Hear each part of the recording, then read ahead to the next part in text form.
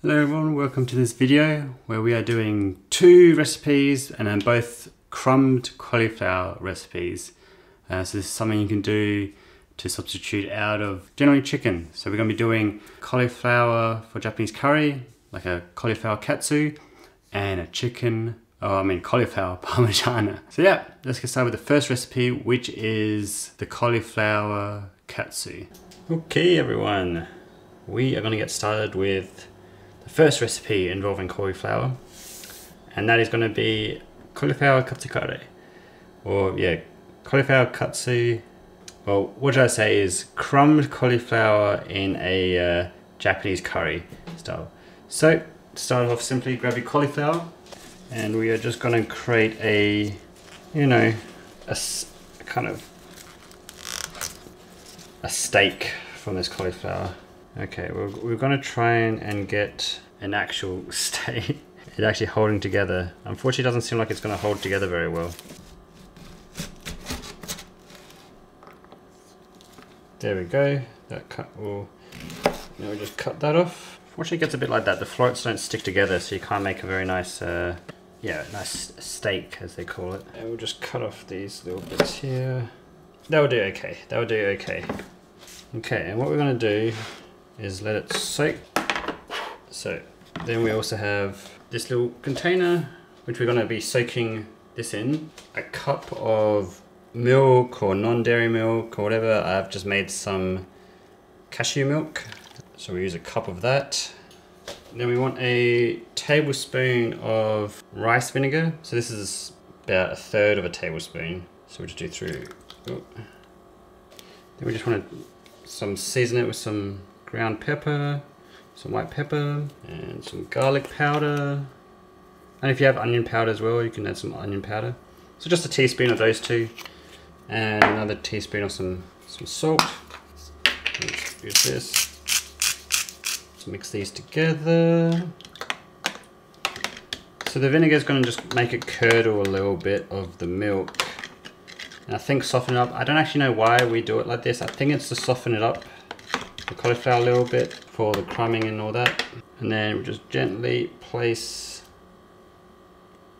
in the mixture and get that nice and submerged. And try not to break too much of it. And we'll just leave that to soak for 45 minutes. Easy peasy. And then we'll move on to actually making the Japanese curry. And this is just super simple, so I'll just kind of fly through the next part. So yeah, we are going to be making a simple Japanese curry using just this S&B classic curry mix or curry roux. I've got the hot one this time. And we're literally just going to be following the instructions on the packet. I've done this a few times and it just works really well. So we're just going to be peeling potatoes, sweet potato, and using half an onion, which I have here, and half an onion. Half an onion. Peeling. And it's pretty simple really. And just dice it up. And they don't have to be too small. Like, you're going to be wanting to eat these, so you can be as chunky as you like or as small as you like, but yeah, you don't have to be too worried. Try and keep them, obviously try and keep them as equal as possible. Now we do sweet potato, just peel a bit off. I think we're going to be using maybe half of this. Try and keep them equal amounts. Choppity choppity. Choppity choppity. Alright, so got a little bit of, got my potatoes and sweet potatoes. And now we just do half an onion. You can do a whole onion, but I need to use half an onion for the other cauliflower recipe, which we're going to be doing. The beauty with the onion in this dish is you don't have to finely chop it, because we are making slithers. Woo! And as always, you want to try and make them as even as possible if you can, but it's no biggie. No biggie at all. You can add whatever you want. A lot of times you use carrot. I don't really like carrot in curries. I prefer sweet potato and potatoes and like lentils and stuff. But there you go. That's all we need. And what we're going to do now is just literally just add it to the pot. This is what the instructions say. Simmer it, add a pot, stir fry it for about 5 minutes, then cover it with water Cook for about 15 to 20 minutes, or I guess until it's cooked, and then you put the roux in. And I'll show you the kind of steps, but that's literally it. That's literally what it says on the packet. That is what I'm doing. There's not much else I have to really say there. There we have it, basically just cooking. Like I said, yeah, it's just very simple. I'm just following the packet instructions because it tastes well and works, so we'll just do that. After it's, you know, been cooking and stir frying for about 5, there's a little bit of softness to it. Just cover it with water. And then just mix every now and again, let it cook for about 15 minutes or so. Yeah, just cook it until the sweet potatoes and potatoes are cooked. And then when it's cooked, just turn off the heat, add in the roux and just mix together until it's curry, and that's it. That's it for the curry bit. And there's the finished product of the Japanese curry. Yeah, I've turned off the heat, I've just mixed in the roux, and I'm just going to leave that with the lid on, and it's ready to serve basically. Okay, so we've done our curry. We've cooked some rice as well. So while you're waiting for the cauliflower to, I don't know, be in the brine, I think the brine, yeah, be in the brine, you just let it, you do your curry, you cook some rice. And the next step is breading. So we'll just bring out our cauliflower. Here we go. There we go. It's been in the brine. And let's make our kind of breading station, shall we? Okay. So we are going to have a flour. I'm going to add a cup of flour. I'm just going to pour an amount in. And if we need more, we'll need more. Since we're only doing one steak, and then a little bit of baking powder. So for 1 cup, you do 1 cup flour and a teaspoon of this. I'm just going to add a little. We don't need measurements. Just give that a bit of a mix around. And if you have cornstarch as well, add some cornstarch in there. I do not, and I'm pretty sure last time I did this, I didn't need it. And then this last one over here, we are going to add panko breadcrumbs. Some lovely panko breadcrumbs, because panko rule supreme. And now we are going to do a double dredging sort of thing. So this is the wet dredge, dry dredge, and then the breadcrumbs. This from here, and we are going to cover this with as much flour as possible. Then we're going to put it back in there, and we're going to do that a couple of times, getting all the crevices. And then you kind of want to gently shake off any excess flour. So then we're going to add it back into wet dredge. Now if you have a better bowl, you can probably actually cover it a bit nicer. And then back in the dry. Make sure it's all covered as much as possible. You know, keep trying to make it all, you know, get it nice covered. You might think, oh, we'll only do it once, but it does actually, I think, make quite a difference if you do it twice. It just adds that kind of nice battering on the outside sort of thing. And then we'll add it to the wet dredge for the last time. And then this is when we add it to the panko crumbs for the last bit. Just grab your fork and you just want to get it pankoed everywhere, basically. Pankoed on top. I do find whenever you bread something, it's always a little bit of wastage. Can't make use of literally everything, which is kind of unfortunate. But now, because I haven't done this a lot of time, I don't know the most efficient technique for this. I do know that it goes so well. We've done a lot. I'm just going to leave that there for now. And now we're going to set up a wok and heat up some oil and a tray. Pour in our oil. This is oil I've used before. As you can see from all the gunk at the bottom, it should be enough. So if you have a deep fryer or if you have a crock pot, use that. I have a wok, so that is what I am using. And now we heat up the oil. So I don't think there's going to be enough oil for it to be fully covered. I think that's okay, that's fine. And I have chopsticks because we're doing the chopstick in the oil method to see how it's cooking. You can see this one that I'm pretty sure I used for the piccaronis. So now we just wait for it to warm up. Okay, so the oil, so it's bubbling. There's bubbles coming off from the wood, which means it's time to put in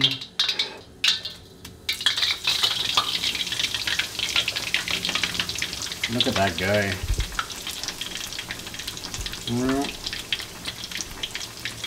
And then we just cook it until it's golden brown. I like it just before it starts to get that really, really dark brown, or as it goes kind of, like it goes really dark brown, so really golden. That's how I like it.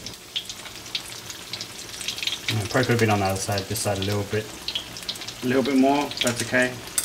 I think half the problem is it's not deep enough as well, because I don't have enough oil. That's okay, we'll just kind of flip in between, try and keep it gentle so we keep the breading intact, and we'll just do that.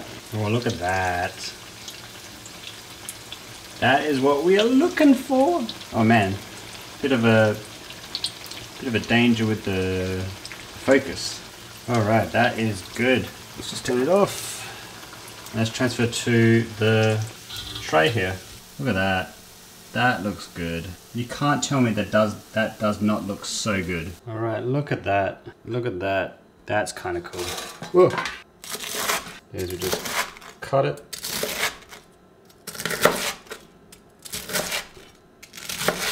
That is, I mean, you can almost can't even tell that it's cauliflower, almost. And that's like a simple Japanese curry. Let's give it a taste test, shall we? Look at that. Japanese curry, let's get it. Look at that. Nice serving of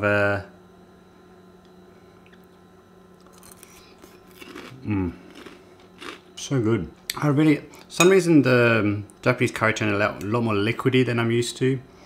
That's okay. But I do like the Japanese curry with some sort of katsu chicken or katsu curry cauliflower.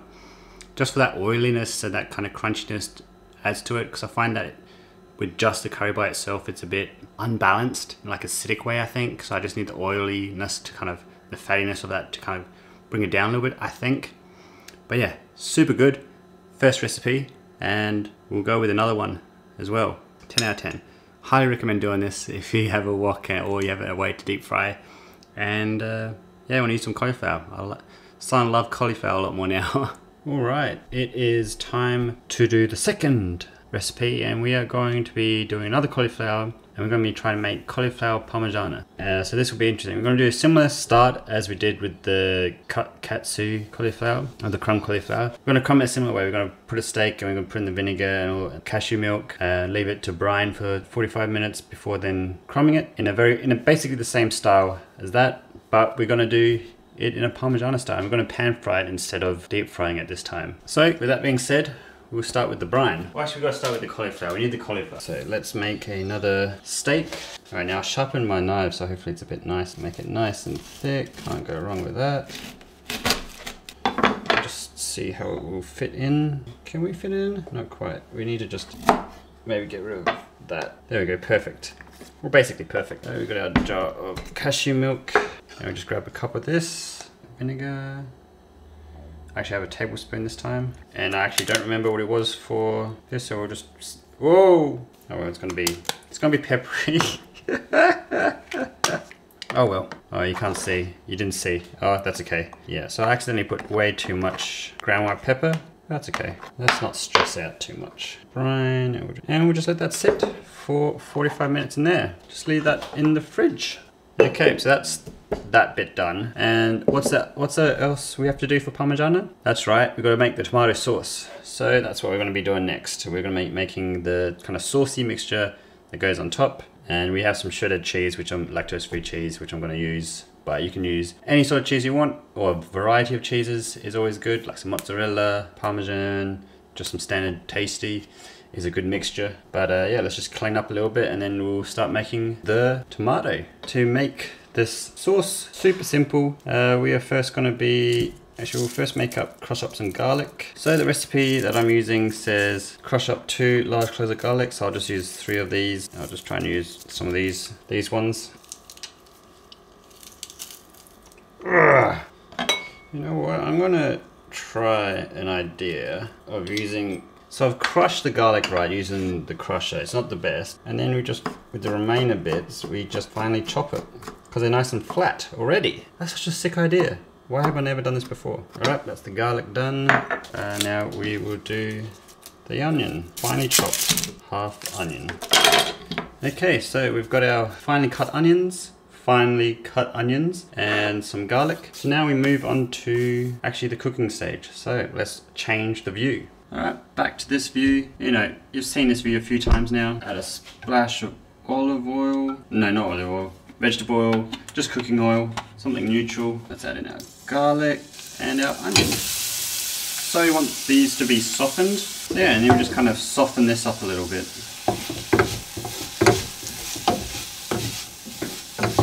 Okay, when the onions have softened, which they are about now, we are going to add in some canned diced tomatoes, 400 grams, which is just a standard tin size. Boom, just like that. Get in all of that sauce. And then add in some like dry basil, or I'm using Italian herbs, about a tablespoon. I'm just going to chuck in the rest of whatever's in here, just to give a bit of extra flavour. Also, we are going to add in 1.5 tablespoons of brown sugar. I don't have any of that, so we're just going to use some raw sugar. Brown sugar will probably give it a bit nice flavour. This is just to probably cut down the acidity of the tomato. Because yeah, Parmigiana sauce often has a little bit of sweetness to it. Then you just get that up to bubbling. It should be pretty close to it. Okay, so it's bubbling, and now we just turn it down to a simmer. And you just kind of keep it simmering until you get to a desired consistency. If you're doing Parmigiana with chicken, then I'd say you just keep on simmering until you need to use it. And that's what I'm going to do here. It says about 30 minutes to 40 minutes. The recipe, you just do it to whatever consistency you want. So I'm just going to keep this simmering until we finish crumbing our cauliflower. And also, if you don't want it to be in a chunky mixture like this, you can go ahead and grab like a stick mixer or chuck this into a blender and get it nice and smooth if you prefer a smooth consistency. If you're like me and you don't care about the consistency and you don't really want to wash another dish, then you just leave it in this chunky form. So it just depends up to you what kind of texture you are after. Okay, it's time to crumb the cauliflower. So very simply the same way we did yesterday. This one's going to be for the panko, of course. This one's going to be for the flour, and then we're going to use the brine, flour, brine. So it's in the brine, then we go flour, then brine, then flour again, and then brine again, and then panko. And that's the plan. So let's do it. I'd say that's pretty well covered in as much breadcrumbs as I can do. We'll take, and this is what our kind of Parmesan sauce, I think I got a little bit of burnt bits at the bottom, so that's kind of interesting, but oh well. So yeah, we'll just get that off the heat so we can move our camera and show the frying of the cauliflower. We've got to go on, chuck a nice amount of oil in there, you know, a nice amount. Just get that heating up. Alright, that should be warm enough. And then we just, alright, maybe not warm enough, that's okay. And we just let that kind of cook. And it's the first time I've done it using this method. I obviously thought there's going to be a much more sizzle going on at this moment, but I guess I was just a little bit too premature, but that's okay. It's kind of thick, so we kind of want it to cook.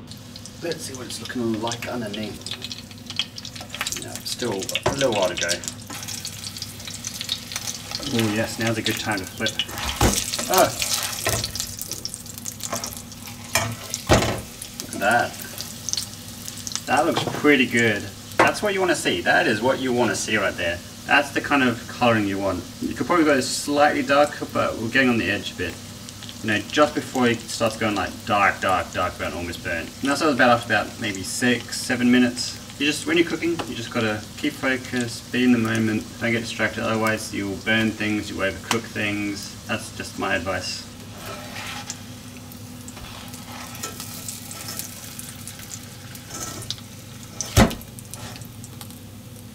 You know, that looks pretty good after the flip.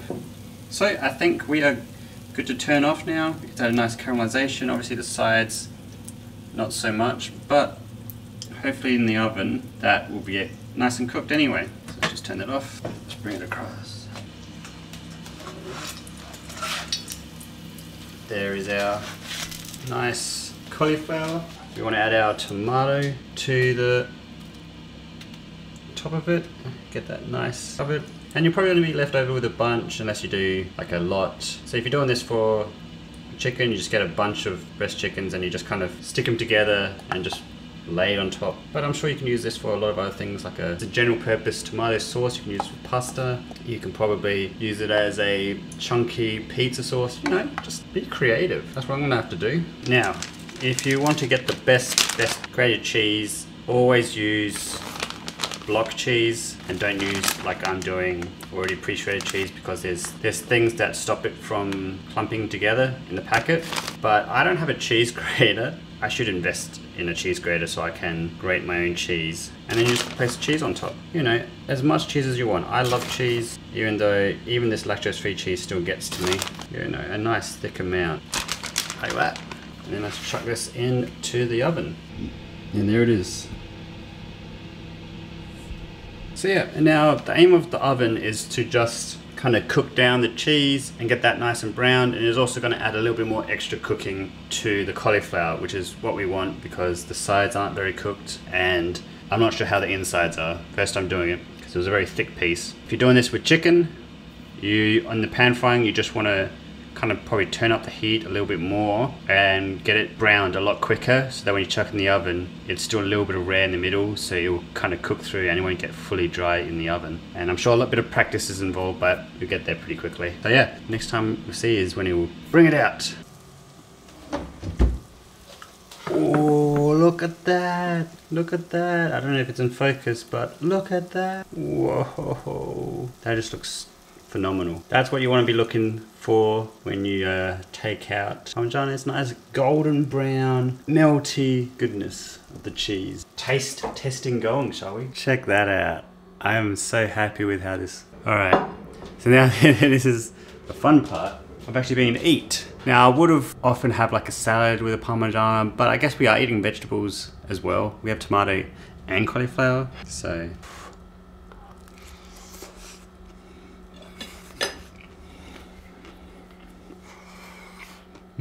Hot, really hot. It's quite good. Just get a bit more cheesiness. So you don't have to worry, the cauliflower is fully cooked, at least on the edge. We have to see when we get closer in, but ooh, this hits the spot, man. So what I'd say? I'd say it is great. It is actually amazing. I think I probably should have added a bit more salt to the sauce. I reckon I didn't really taste test the sauce like I should have. Maybe some salt and pepper with tomato sauce, maybe a little bit more. The cauliflower is nicely cooked. It's a very different Parmigiana than you'd expect from like a chicken, crumb chicken. Like it's not exactly like, it's like almost like you kind of think of it like a schnitzel with some sauce and cheese on top. This is like totally different. It's obviously because of the cauliflower, but it is amazing. It's wonderful. This is first time I've tried this and it worked very well. Outside breading has been kind of dried out a little bit, but it's moist, it's very moist. I'd say it is very good. Oh man, I love when recipes come together and actually work well. Had a good feeling about this because it worked really well with the curry. I have a feeling the deep friedness works really well with the curry, so it's not as good as the curry, but oh, if you ever want a vegetarian Parmigiana, try this out. Try this out. I'm gonna enjoy this now because I'm starving. I'm so hungry, man. So hungry. So there we have 2 recipes of cauliflower that you can use for substituting for chicken, or just try it out yourself. Like you don't in case you don't do it and you want to try it out. Both very excellent and both turned out super well. So yeah, thank you all for watching, and yeah, I'll see you next week for next week's video. And don't forget to subscribe and do all that jazz, you know, help me out a bit, would be great. Peace.